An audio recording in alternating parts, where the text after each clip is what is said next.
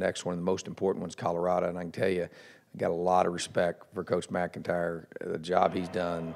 I mean, if they don't turn the football over, they could have really easily beat Oregon last week.